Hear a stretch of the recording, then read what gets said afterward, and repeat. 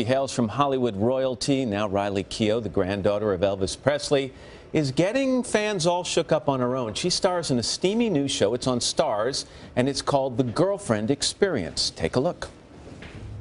How much does he pay you? 1,000? 2,000? Still there? Yes. I'll pay you 10 to stay away.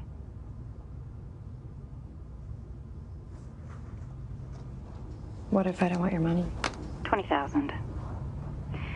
What name do I make the check out to? Seems like a good deal, actually. Riley Keough, nice to see you. Good morning. Good morning. I love something you said to our producer in a pre-interview. You were describing the character, and you said she's a law student, and oh yeah, questionably she's a sociopath as well. Tell me more about that. Why the gray area?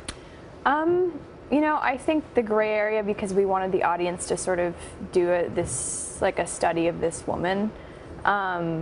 But I mean, I have my own viewpoints on her as a person, but like I said, I don't really want to put that in people's heads. She's a law student, and yet she's also been drawn into this world of the escort service. And when I say drawn in, I think people might immediately think she's been forced into this, and yet there's something about it that she finds empowering. Yeah, I mean, well, that was kind of the idea behind the show, and what I liked about it is it was the story of a girl who ends up doing sex work, who's not coming from a terrible background, or it's not an oppressive situation, and that was the idea for the show. Like, what kind of girl enters into this career and likes it and wants to do it? Because there's a lot of them.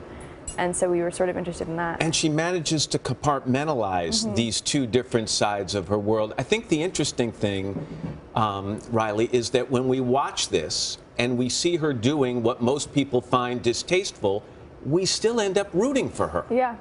Yeah, I mean, well, that's sort of why I liked the script, is I was reading it and she was doing all of these, like, what one might consider bad or terrible things, and I still wanted her to win and was on her side, and I thought if we could accomplish that with a TV show, it would be an interesting thing to do. There are some scenes in the show that are graphic is maybe not the right word, but they're intense sexually. It's not a first date show, I don't think, or a show you would sit down and watch with mom. Have you tried that? I have sat down with mom. How did that go? Well, I fast forwarded some parts, but my parents are both, I haven't shown my dad, but my mom's very, you know, she's, I guess, young for a mother and kind of progressive and understands, you know, she's not, I don't have like very conservative parents, so she really liked it. When we talk about your mom, we're talking about Lisa Marie, we're talking about your grandmother, we're talking about Priscilla.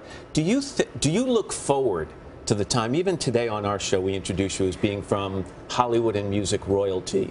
Do you look forward to the day where that's never mentioned when people have you on a program like this? You know, I don't really mind. It doesn't bother me. I don't really think about it. A lot of people say, like, oh, you must get frustrated at always being called Elvis's granddaughter, and I really don't think about it, and I am. It's a fact, you know. So and it may get easier with each generation, and probably easier for you than it was for your mom. I think so. I'm sort of removed a generation, so I don't really feel it.